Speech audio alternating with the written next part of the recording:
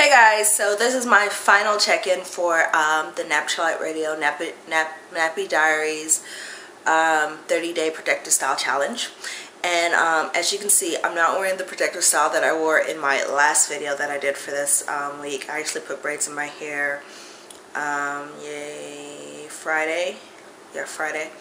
I was out of town on Saturday, so this is why it's getting up here late. But yeah, so I had the twist coil hawk thing that I did in my last video for about 6 days. Took it out, put these braids in, and excuse me, I'm actually going to be keeping the protective style challenge going for a couple more months with these braids. And for the braids, I actually used Glance Water Wave. And I've had these braids before, and I love the look of this. This is what I hope my hair will be in the next couple of years. So I figured, let me just sleep them in for a little bit so I can dream, right?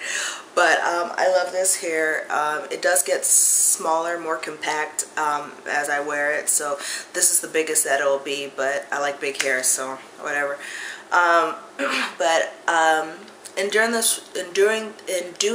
this protective style challenge, I've noticed my hair has gotten a lot softer, and that's probably due to the low manipulation. Before this, I would comb my hair, well, not comb my hair, but I would do my hair every day with a wash and go or whatnot. But doing the protective style challenge, I actually left my hair in a style for about a week each time, and during that I would co-wash probably once per week, or if I worked out, I'd let water run through my hair to get the sweat out. So I did notice a lot more softness, so that's why I decided to just go ahead and put the braids in my hair, just because I wouldn't have to, I'm not going to be messing with my hair, definitely not going to be messing with my hair while it's in braids.